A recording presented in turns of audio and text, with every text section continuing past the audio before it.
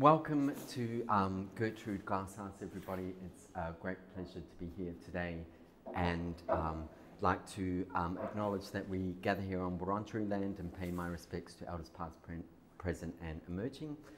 And it is a great occasion to be here with Mikala Dwyer on the final stages of her ʻōʻō to the ʻōʻō exhibition, which was set to open at the start of the most recent lockdown, and so we're really thrilled to be at this stage now and to have you all gather here with us to both see the exhibition and to hear some of Mikala's off-the-cuff reflections on the project and her practice and working methodology.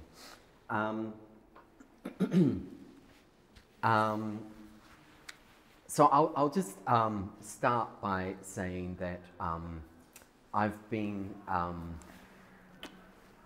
an enormous fan of Mikala's work for many, many years. And I remember, I remember before I worked in Sydney from 2010 that, you know, for that decade prior, there were probably, this is be contentious, so, but there were only two artists that Melbourne, a younger generation of Melbourne artists had knowledge of and a great appreciation for in Melbourne at that time, and that was Heini Armenius and Mikala Dwyer. So it's been that's true actually. You could ask many many younger artists from that time, and that was you know, I guess in some ways kind of spoke to your practice very specifically, but also the way that it resonated with Melbourne artists. So it was thrilling to have you move down to Melbourne in recent years to take up a associate professorship at RMIT. Mm-hmm. So a great thing for Melbourne and great thing for us. Yeah. So this exhibition, and I'll speak a little bit as we kind of evolve this about the way you work, but it's been so interesting to watch it as a kind of a process, as a kind of responsive process. But maybe before we get into thinking about the way you worked in the responding to the site from within the space, thinking about your collaboration with the composer around your first thoughts of in some ways, you know, I think of it as the ʻōʻō to the ʻōʻō. So for those who don't know, the ʻōʻō bird was and Mikala, jump in on any of this now, but was a bird that was, if not native to, then certainly prevalent in Hawaii, and with the last sighting of one of the ʻōʻō birds being in the mid-80s in Hawaii. Yeah, I think that's when it became extinct. Yeah. So in some ways, you know, I think when we were speaking about the show, as you were working with the composer around it, you know, I was kind of struck by the, you know, in some ways the kind of the sadness of that as a starting point to think about, you know, the call of a bird to a potential mate, and for that no reply. For that reply never to emerge, and then for that to lead to a really, you know, forlorn final existence for the bird. Yeah. Yeah, I guess it started around that thinking of this YouTube video I watched. I was sort of doing these night classes, and I was actually in a Mark Dion class in the middle of the night for this alternative art school that I'd been attending, and we were sort of paired off into these collaborations, and I started collaborating with this young woman from America, no idea where, and we just both sort of clicked on this thing, and I think she showed me the initial video of this the ʻōʻō bird's last call, which if you just Google it and you'll come up with it, and it's just so devastatingly sad, this last plaintive call to a bird that never replies. So it's the end, it's the kind of end of this species of bird. So we started cooking up this idea about a supernatural zoo, which, you know, we might develop later, but then for this show, I thought it was a great opportunity to collaborate with my dear friend James Hayes over here, who is a wonderful composer, musician and DJ. And I think, you know, sometimes shows are a really good excuse to collaborate with good people. And we just started cooking up this sound thing and thinking about birds in general, future extinctions, thinking about this past extinction, but then thinking about kind of pre-extincting. So these birds that play in here there's a bellbird, there's a magpie, there's a ʻōʻō bird, and they're quite abstracted to the edge of recognition. So it's sort of becoming, and it's just in a state of disappearing and becoming. It's just, you know, these bird sounds. But there's also the sound of Big Bird, who's also extinct. Carol Spinney, I've forgotten what year he died, it was a while back, but you know, the famous Big Bird. So we have a kind of human in bird drag in several instances, along with the one in the video. And I guess, yeah, it was this sort of sadness, I guess, was the impetus, but also just to work in this space. I think it came, and also lockdown happened, and it became very improvisory because I couldn't work this stuff out in the studio for a number of reasons. You know, we had lockdown and whatnot. And I find things, you know, I need to think through making and moving stuff about, and I'm not very good at just planning things in my head and then they pop out and they look the same as what they are in my head. I don't think that happens for anyone much, actually, but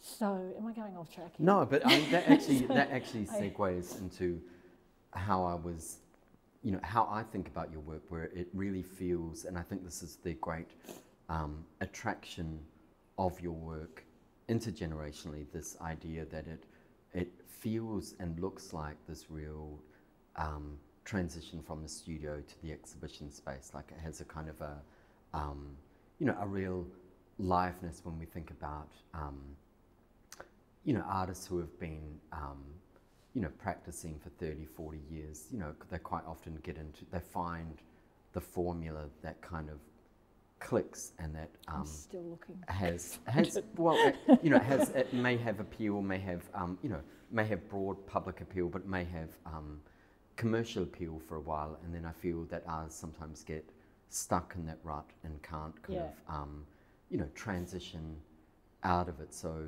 you know, I think while it you know, it kind of, every work kind of reminds one of the history of those works rather than thinking about a way forward. And I think this is the really interesting thing about your practice and the way that you work, is that it always and you know, I think the arts is quite tragic in some ways about that, the way that it speaks about experimentation and risk, whereas you know, I really feel that your practice does take those risks. And to give you a kind of an example of this, or you know, about testing things out and using the kind of exhibition space to test things out. I have to tell you an anecdote from Claire Lamb, because we would, like, while this, on the notion of risk, and I was in the middle of this, and I have to say, this was a real struggle, this show. I really couldn't quite get it happening. It was a total disaster till about an hour before it opened to the public, because I don't know, it just wasn't working. And I said to Claire, you know what, you know, it's just a, you know, it's a disaster, it's terrible, you know. And she's going, look, Mikala, there's just two ways to do it. You either go like I have and go and bury your head for 2 years and work your shit out by yourself in private, or you go and humiliate yourself in public and work it out in public. And I thought, yeah, that's what I always do. I just humiliate myself in public. But I think it's just different ways of working, really. Yeah. But risk is really, it's not fun. No, but I mean, I think that's what makes it so, you know, dynamic as a practice, that it is kind of responsive to the situation, and it's responsive to the space. And so I think in those instances where you're not, you know, necessarily familiar with a space, and, you know, I think this architecture is very, you know, it's very omnipresent within the space, that a lot of things can't be kind of worked through. And, until you know, I think here, if you're a painter, of course, you know, the paint has a degree of, you know, autonomy to a degree. But I think, you know, any installational practice that revolves around the kind of relationships of things and sound within a space is so experiential. And I think that was the thing. I think James and I couldn't work out how the sound would work in the space, because, you know, you can't really test it till you put it in here. But and the architecture is really strong. And, you know, so I really enjoy working with architecture, and a lot of my practice has always somehow been around architecture and architectural theory, and trying to sort of mess with it somehow. So this was such a nice, strong challenge in a way to kind of play with. But it was getting the better of me for a lot of it. Yeah, but I until think the end. I mean, when we first started speaking about it, it was in the initial, you know, maybe in the initial period of its gestation, was just going to be a sound composition within the space, wasn't it? Yeah, like it, and you know, we did sort of talk about just this thing of actually, this is where I think things flipped, was James and I were talking about could the space just carry the sound with nothing else? Because if we're talking about loss or extinction, or, you know, maybe, and I really wanted to create a sense of that loss for the viewer, but Mark was kind of questioning whether that could hold the space. And it was kind of this thing where it got to a point where it was actually working. It was really sad, but really absent, really, like there was nothing to look at, really. And it was sort of doing what it should be doing, but I thought it's kind of the problem where it needed more. It needed to have a, you know, a generosity to I don't know. So I had this word in my head before, but it was something that the sound was doing its thing, and the sound is incredibly sculptural too, and it, you know, it does take up the space, but there's also, I can't really put my finger on it, but there was something that needed, I guess, some form of hope. I don't know if it was that hope, or sort of, I'm not explaining this all well. It's kind of like a parallel hope and hopelessness somehow that, I don't know where I'm going with this. But I mean, you know, for me, watching it evolve in the space, as you know, we had discussions around what form, loose form it could take, and I obviously I suggested that I thought it could be, you know, further animated by some kind of visual sense to kind of, you know, kind of hold you within the space, because I think, you know, the acoustic soundtrack is so hypnotic that in some ways you kind of need in that, you know, in a sort of a slight state of bliss, you need something to kind of focus on to there was something that, you know, and for some way a visual element for the acoustic element to resonate so strongly. I guess it was a testament to the power of art, actually, like that loss has to kind of flip into its other at some point. It sits on this, I think artists always work in this state of loss, like making present what is absent, you know, in whatever part of their life or in the world, or they materialise things out of nothing, or, you know, art is about some kind of, you know, it's creation, isn't it? It's something, it's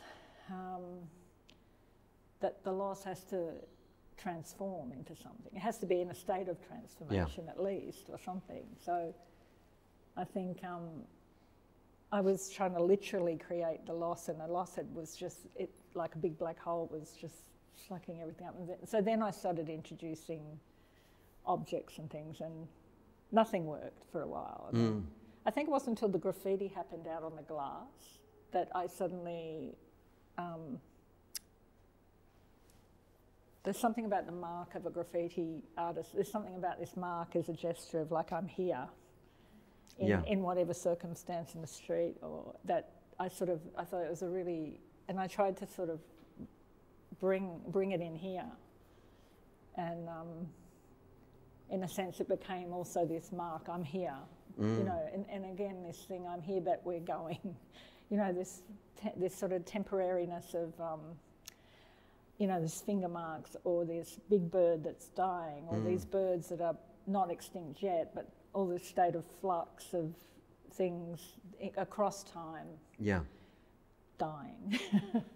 To give you some context, so every time that Gertrude and Glasshouse have needed to close during the lockdown, that or specifically here actually, every time we've been closed for a lockdown, no matter how short, that we've on every occasion we've had something, some graffiti or something happen to that window outside, and I think that sort of in some ways kind of speaks to this idea of this, you know, kind of the absence of people and what kind of seems to happen when you know, even in that lockdown, which was a couple of weeks, and so when we were allowed to kind of come back into the space, and that the blue tag was on the window, and talking to Mikala about it, and actually I think I came in when you weren't here and noticed that there were this kind of tape Band-aids. Marks across that, and I kind of already kind of very quickly clued in that this was something that you were kind of reclaiming somebody else's reclamation. It wasn't my graffiti, honest. I didn't do it. And then from that, standing outside, and we were talking about, you know, whether we should, because at that stage we'd already put the exhibition signage up behind it, so it was almost like you were looking through this tag to the title of Mikala's show, but Mikala was very so enamored by the you know, the color of the blue and the kind of luminosity of seeing her name pronounced through it, that but also the confidence of it, the mark making out there is really, it really is a work. It's just, it's so beautifully done. So in some ways that gesture had been was the kind of activator of the final stage of this. Yeah, which is kind of like a big bird shit against glass or acrylic. There is bird shit in there.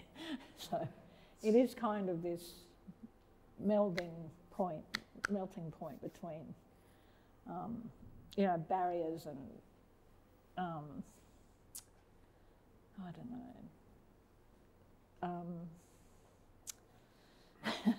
Avarian coronaviruses. So what is your, what are your thoughts on zoos? Well, it did start off thinking about a zoo with this. I started thinking about this as a supernatural zoo. So like these absent creatures animated back, or, you know, summons back into some kind of being with the help of James into these presences. So like, yeah, zoos are incredibly sad places. Yeah. And I guess, you know, there's this fantastic, you know, amazing Why Look at Animals book, John Berger book. Why Look at Animals? That one. It's like about the animals looking back at us. But I know zoos are, I find the sort of architecture of zoos kind of interesting, I guess. Like,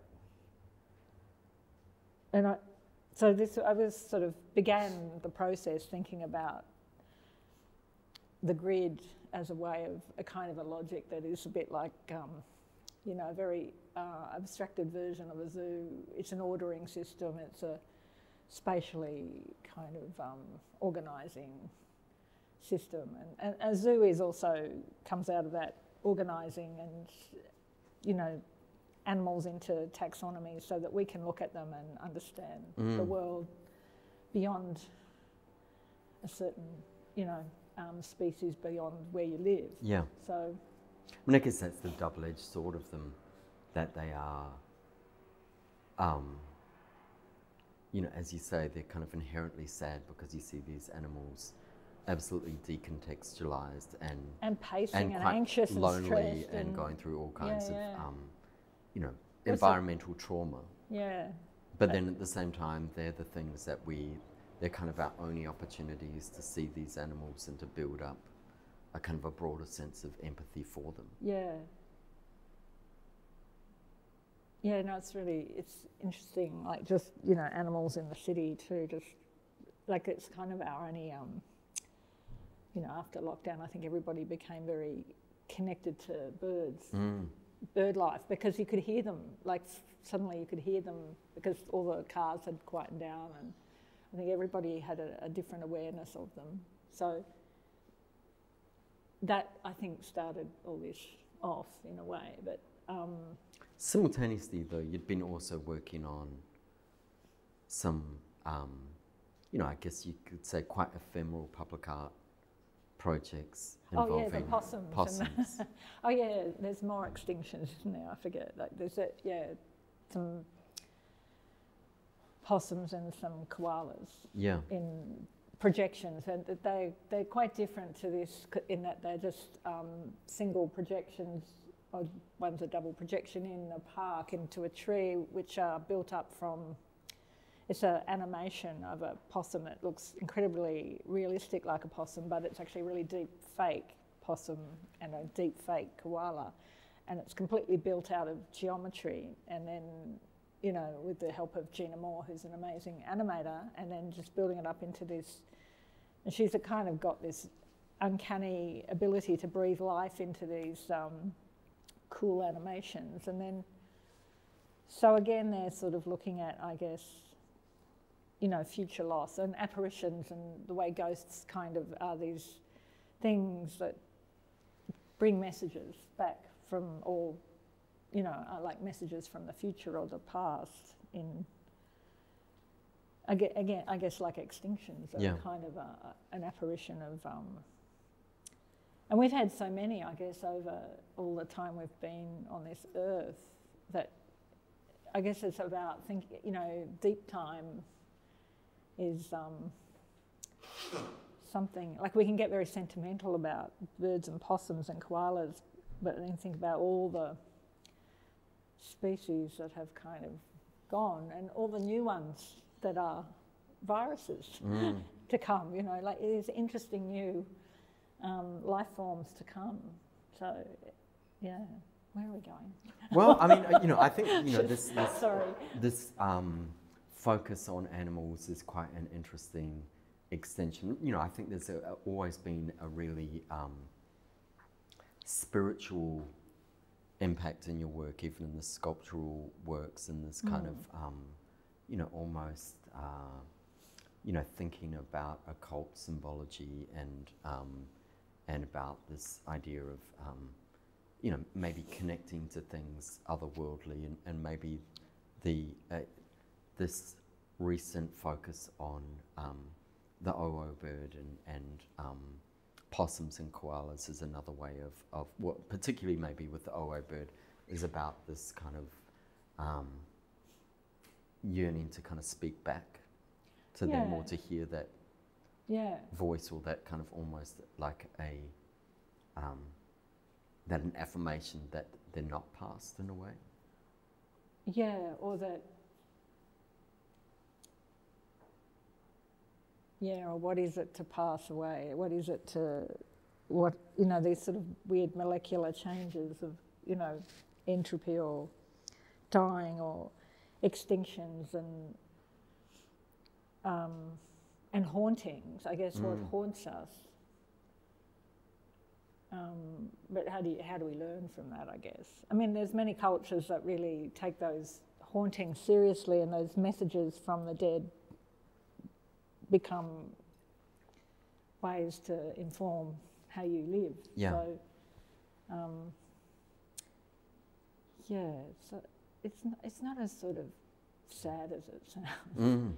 I think it's just more some sort of a kind of density of dimensions somehow. Yeah, and I guess that desire for connectivity in a way.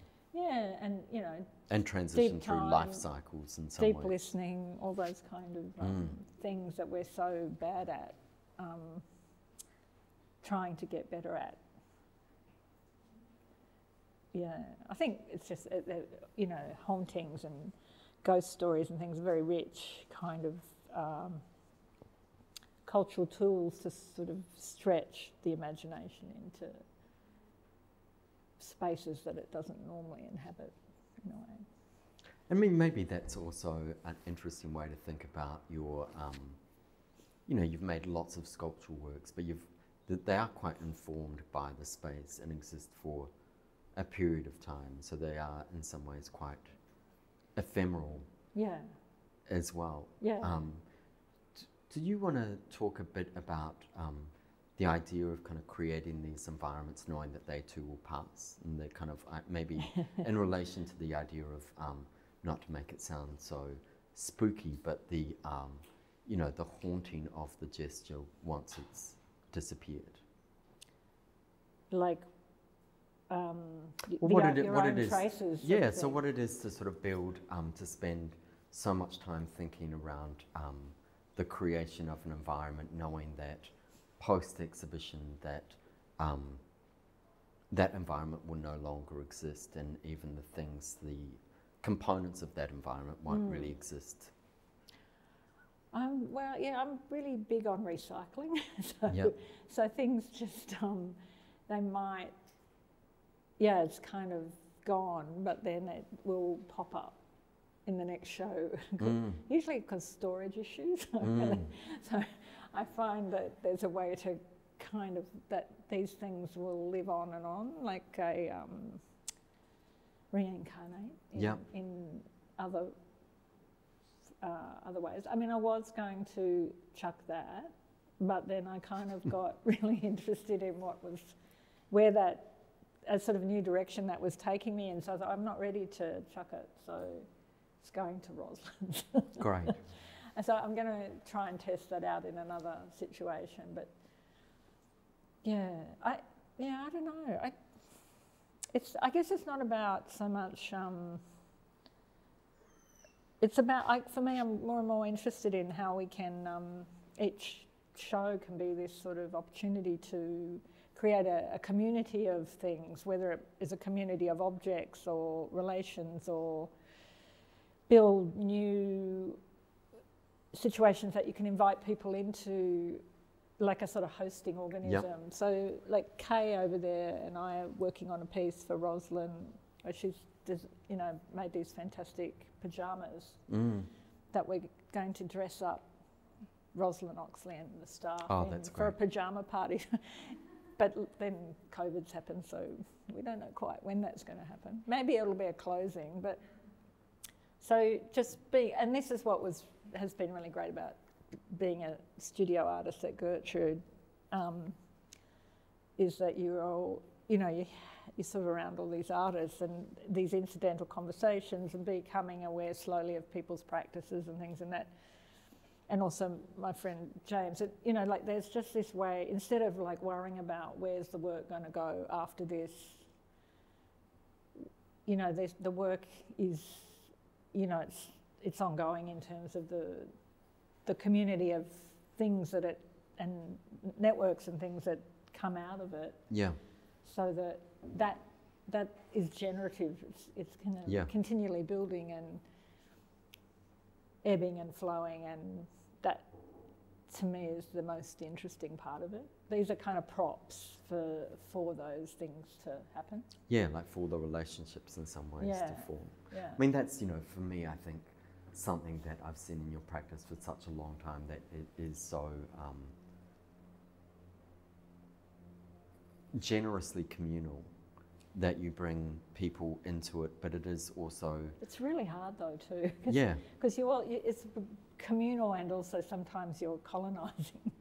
You know, there's a fine line sometimes. Yeah. You've got to watch out when you're colonising other people. Like, you know, I could be, I don't know. That's just something I mean, you know, it's watching you work, I always feel, you know, because I've seen it from different kinds of ways with different kinds of artists, and some artists will talk about, you know, that all these works are made in collaboration with all these people, but the collaborators are never acknowledged, and, you know, the authorship is on the instruction of that person as an author, so it's almost like it embeds a kind of, you know, a labour force without acknowledgement. But I feel when I've seen you work that there is something, you know, actually quite naturally generative and you know, maybe kind of given sculptural direction by you, but it is something that other people seem to and go away with the feeling of contributing to, which I think is what makes somebody like you such an exciting educator as well within a university context. Oh, I think which I saw at SCA from people who had studied with you, that there was kind of an excitement about the way that, not only the way that you work, but the way that you help artists to think about these questions of working together, but also to think about, and this is, I think, is one of the, as I mentioned before, one of the really exciting aspects of your practice, the kind of the, you know, the provisional and the using the kind of materials that are at hand rather than it being kind of overly prescribed, and being by its nature kind of very experimental, and experimental in its not only in its materiality but in its communality of working together. Yeah, I mean, I think that's very nice of you to say all that, but I think it's also this thing of becoming confident with not knowing, so that that you that the experiment is always a state of not knowing, and that you can't get too stable and too rigid in that kind of space. And the thing with sharing with other people, it's also this. It makes the work much more interesting if you're open to that infection. You know? So it's like the work. I can't get too stuck in my own aesthetic habits and I'm much more interested to see my aesthetic. I mean, I have very strong formal tendencies and stuff that I've been trying to get rid of all my life. You know, I've inherited from a Danish mother that was very clear about what good design was. You know, and I've had to try and shake that off. You know, as you do, you've got to kind of. But so to do that, you need to, you know, you invite other people in to kind of haunt you in a way, to be possessed or to share. Or to be infected by other people. It just makes better, interesting work, I think. Yeah. It's great to use infected by other people in a positive context. And I think that does come out of a rebellion against good, pure Danish design, because it is so defined, and it's so formal, and it's the contours and the edges are so, sharp and determined and fixed, and the purity is always this thing. So that, kind of a lifelong project, really. A lifelong undoing. Of good design. Hence my reaction to the grid, I think. Yeah. Well, and that was funny that when we were first talking about this acrylic piece, and that you were really interested in responding to the grid, and for me, almost as a surprise, when you first spoke about hanging it, that you had actually gone with kind of a really kind of formal hang of it, level, and with a grid structure on it, and kind of facing against the facing out to the window. So it seemed in some ways kind of so. It seemed so structured. And then watching you for the days afterwards of constantly looking at it and going, there's something not really right wrong about it. And but and I think it was the kind of the response to the external environment, and the kind of enmeshing of that blue within it, and the kind of in some ways off-kiltering of it, that made you feel much more enlivened by it as a process within the space. Yeah, as soon as we could make it crooked, Yeah. everything felt better. Yeah. Yeah. I know. Are there any elements that you want to pick out and talk to sort of very specifically within it as a composition? I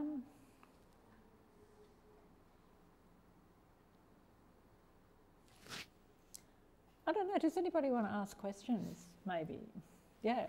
I'd just like to know what you said to each other when you first started to work together. Oh, that's a good question. What did I say to you? James, can you do this? I think it was the ʻōʻō bird, and then we talked a lot about extinction.